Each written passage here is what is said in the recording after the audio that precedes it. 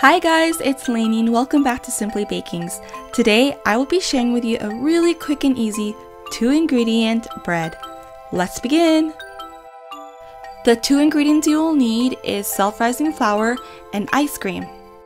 You can use whatever flavor you would like. Then you're going to need to melt it, so let it soften for about 15 minutes.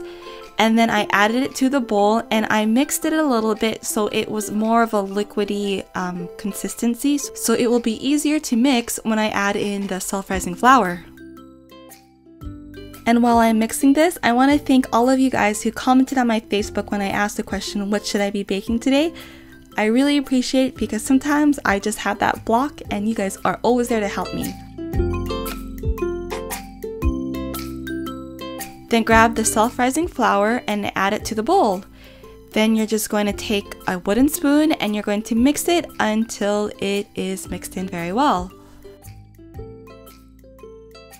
So once you're done mixing, you're going to take the batter and you're going to add it to a non-stick loaf pan. If you don't have a non-stick loaf pan, you can use oil to grease it so the bread won't stick. And then you're going to bake it at 350 degrees Fahrenheit for 35 to 40 minutes. You can always check by inserting a toothpick, and if it comes out clean, then it's finished. And that's it!